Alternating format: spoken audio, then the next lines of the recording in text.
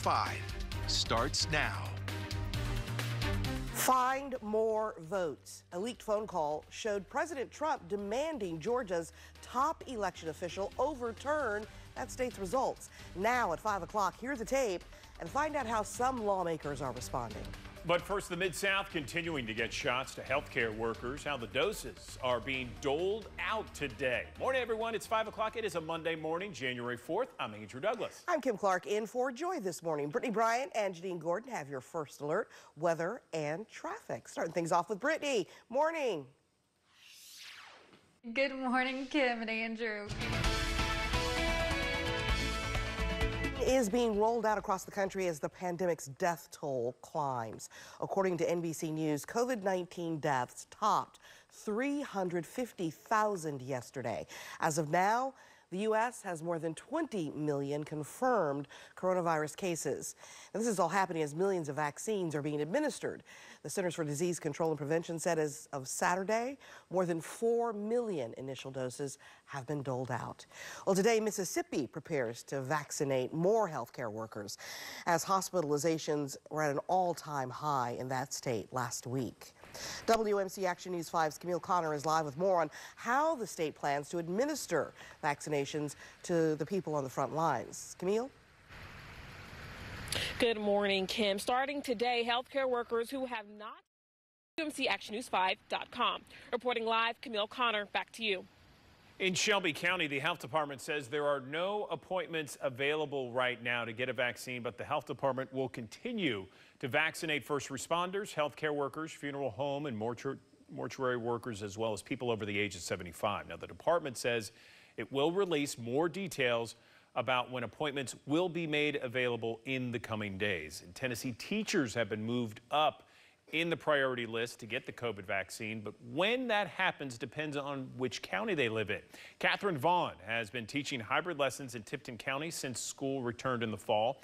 On the last day of 2020, she and her fellow educators got an email saying they could set up their appointment for the vaccine as soon as January 2nd. But when she'll be receiving the shot remains up in the air. She says while the time frame is still not clear, she's glad things are moving in the right direction. This vaccine is especially important for teachers that have been teaching in person and hybrid, such as myself. I've been working in person doing hybrid instruction since the beginning of August. And this vaccine is hope for us, but we also must remain vigilant and continue to follow the protocols established by the CDC. With Shelby County still under phase 1A1, the health department says it's hard to predict when they will move on to the next phase, 1A2, which will then be followed by phase 1B for teachers. The vaccine is optional for everyone as of now. Yesterday, Mid-South Congressman Steve Cohen joined the list of COVID-19 vaccine recipients. Congressman Cohen got his shot on camera in an effort to boost confidence in the vaccine. On Twitter, he said he knows vaccines work and that he trusts the science behind them. Cohen represents Tennessee's 9th district, which includes Shelby County. Vaccine rollout has begun, and who gets the shot depends on where you live. We have a detailed breakdown of the COVID vaccine priority list in all 3 Mid-South states. You can find that along with the latest coronavirus coverage on our website, WMCActionNews5.com. Click on the coronavirus tab at the top of our homepage. Well, we're on the lookout for a reaction this morning from the White House after President Trump's brazen bid to pressure the Georgia Secretary of State to, as he put it, find more votes to change the state's election results. Tracy Potts has that recorded phone call that everyone's talking about this morning. NBC News obtained this recording of President Trump calling Georgia Secretary of State Brad Raffensperger. Pair of explosions shake 2 Pittsburgh neighborhoods when investigators say was behind the blast. And we have a new look at the damage left behind from that bombing in Nashville. See the widespread damage just ahead. Here's a live look over our East Memphis camera, high 5 camera. It's 44 degrees outside as 5:08 passes here on a Monday morning. We got warmer conditions ahead and it's dry. Details in 90 seconds.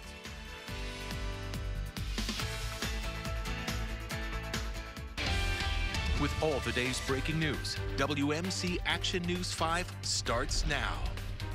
Shelby County School Board member and former judge Teresa Jones died this weekend after battling cancer. Jones served as a judge for the Memphis Municipal Court in Tennessee since January of 2019. Former Judge Ernestine Hunt Dorse and friend of Teresa Jones had this to say about what made this woman so special. So she had so many passions in her life, and that was what made her so great. Because if she did it, she was going to do it with everything that she had, and she absolutely loved people.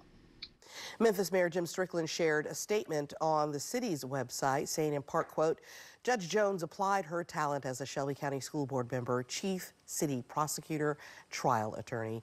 Strickland went on to say, I had the opportunity earlier in the week, not knowing it would be my last, to express those exact feelings to her.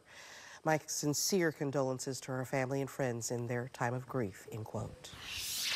And new overnight, police in Pittsburgh are investigating explosions in 2 neighborhoods. Investigators said the first blast happened around 9 last night. The second came an hour and a half later. Police said the devices were thrown from a vehicle, and they're looking for the person responsible. Fortunately, no one was hurt in either blast. We're getting a new look at the damage caused by the Christmas morning bombing in Nashville. Check out this drone video here from above. This is downtown Nashville. Check it out. It really shows how much damage is still left in this area where the bomb went off. Crews remain busy at this hour, working there, cleaning up. It's expected to take some time. No word yet on when the area could be reopened. Only the suspected bomber was killed in this blast. The FBI is still looking for a motive into that bombing. Nashville nonprofits rallying to help hundreds of workers affected by the bombing. The City Community Center held a drive-through event offering boxes of food and hygiene to people. That includes one worker from the Melting Pot restaurant who says the damage to the building was so severe she's not sure when she'll return to work. Like, I'm going to take what I can get at this point so that we know that we're going to be okay for at least a couple of weeks. 41 different businesses were in the blast zone. The Community Resource Center has also been collecting cleanup supplies like garbage bags and brooms for when workers are able to get back inside and start rebuilding.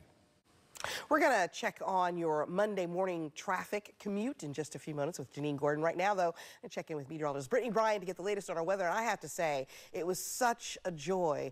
Yesterday's weather was wonderful. Now that we're at the start of a new year, it might be a good time to think about how to tackle your financial goals for 2021. Ryder Taft is a financial advisor in Mississippi. He says the new year is a great time to set some new and strong financial goals. He says it's important to practice money management, create a budget, and says people should be saving whenever they can. He also says there's help for people who are struggling financially. Take a close look and evaluate all of your debts. There has been moratoriums on evictions from rental properties. So if you are renting and you are having a hard time making that payment, discuss with your landlord. Just tell them you can't make that payment. You don't have to share all of your financial details with them, but they would rather have you paying something than nothing. Similarly, we've had help for folks paying mortgages. They can defer those payments. So again, talk with your mortgage servicer there. The current federal moratorium on evictions has been extended till the end of the month. Well, besides just better money management, there's surely a list of things you hope to do differently this year. But before the new you sets your sights on the stars, be sure you're not biting off more than you can chew. Chris Pallone has more. You're looking to get healthier in the new year. Listen up. In my morning's Best Life report, I've got details on some superfoods that can start you on the right track. But before we get to that, Shelby County hit some snags in its vaccination efforts. Our Camille Connor has how health leaders are adjusting just ahead.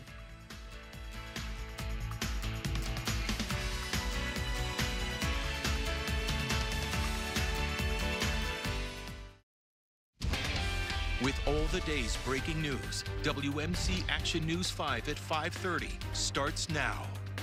Another challenge coming. 2 Mid-South senators joining an effort to challenge the 2020 election. What our political expert says about that attempt. And vaccines are being administered in Shelby County. What you need to know to get your COVID-19 vaccination coming up. Good Monday morning. Thanks so much for joining us. I'm Kim Clark in for Joy. I'm Andrew Douglas. Brittany Bryant, Janine Gordon have your first alert weather and traffic on this Monday morning. Let's begin with Brittany. It was so nice to see the sun yesterday, wasn't it, Brittany? The Shelby County Health Department is preparing to continue distribution of the first round of vaccines this week. WMC Action News 5's Camille Connor has more on how the rollout seemed to improve over the weekend after hitting some early snags early on. Morning, Camille. All right, Camille. Well, the Whitehaven Community Living Center will begin vaccinating its residents and staff this week.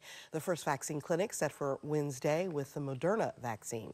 The president and CEO of the Living Center said, quote, "Our residents are at such a high risk for getting sick, being hospitalized, or passing away from COVID-19. Our caregivers live in the community where the virus continues to spread, and yet, despite those circumstances, they continue to risk their lives caring for our most vulnerable." He went on to say, quote, "This vaccine has been shown to provide a great deal of protection against the virus and will save lives," end quote. Later this week, the FDA will meet to consider giving half doses of Moderna's vaccine to lower the risk to individuals. Head of Operation Warp Speed says clinical data shows the vaccine can be just as effective at half doses in people ages 18 to 55. The U.S. vaccine chief says the move would make the vaccine available to twice as many people in that age group. It's unknown if this will also work with the Pfizer vaccine. To date, only 4 million Americans have received the first dose of 2 shots that are required. Vaccine rollout has begun. Who gets the shot depends on where you live. We have posted a detailed breakdown of the COVID vaccine priority list for all 3 Mid-South states. You can find that along with the latest coronavirus coverage on our website right now, WMCActionNews5.com.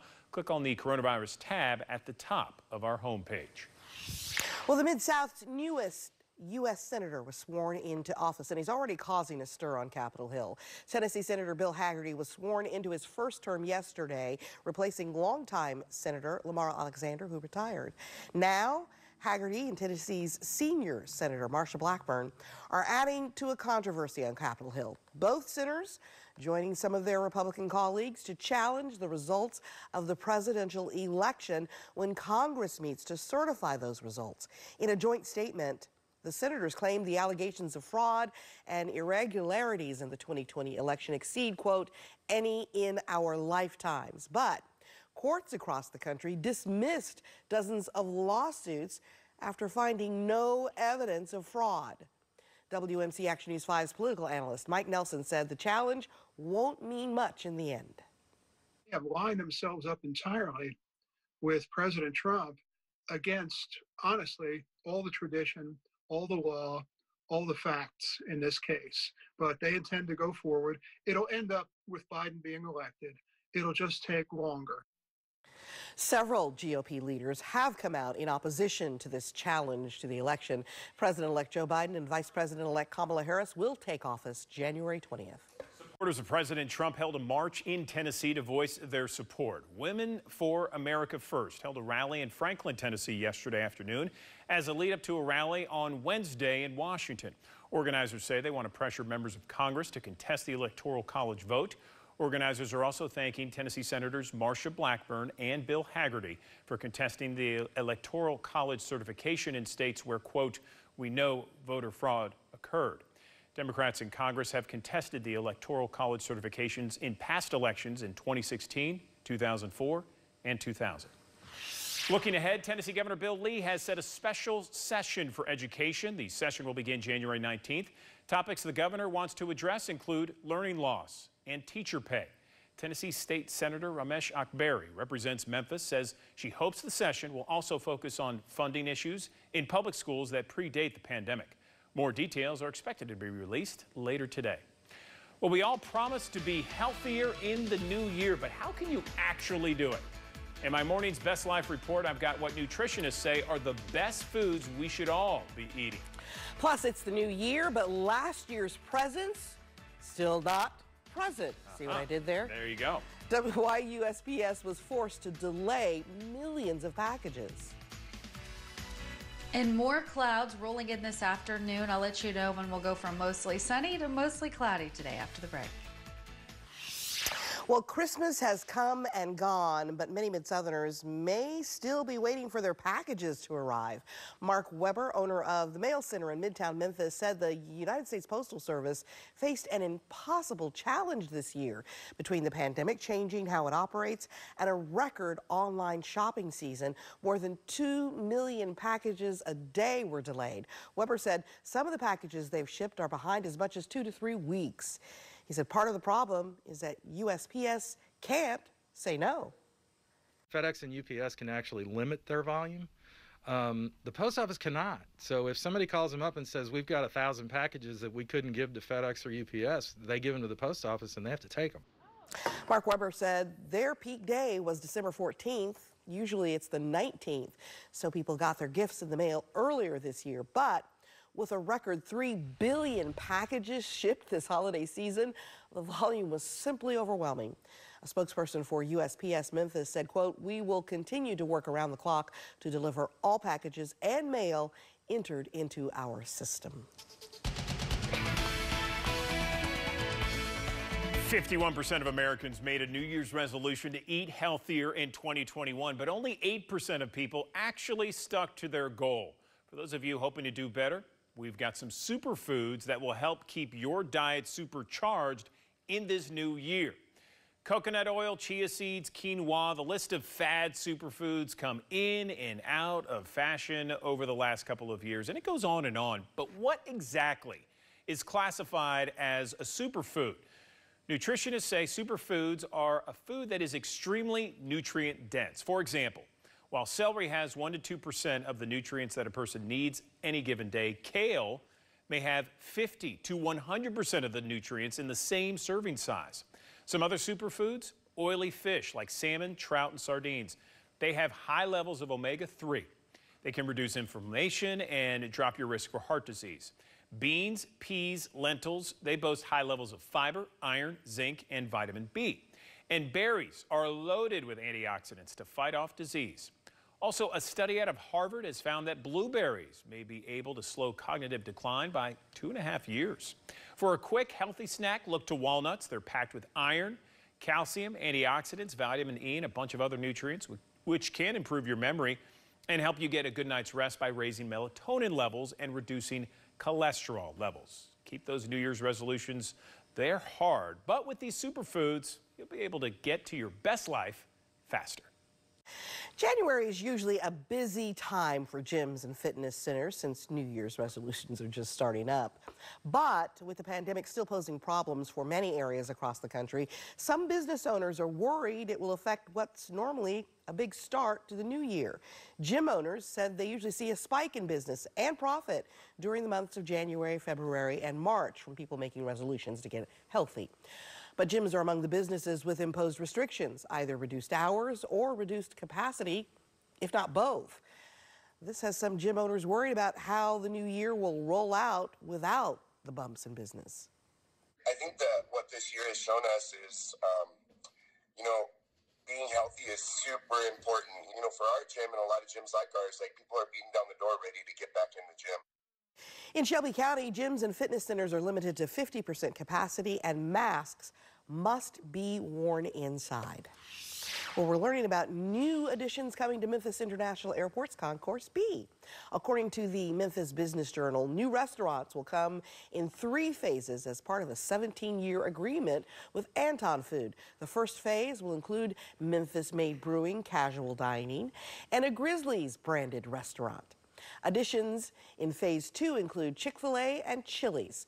The Concourse B modernization project costs more than $200 million and is expected to be finished by the middle of this year. All right, 5:48 is the time on a Monday. We want to check in with meteorologist Brittany Bryant and traffic tracker Janine Gordon with our first alert weather and traffic. And let's begin with Brittany, who's got some great news this morning. Morning, Brittany.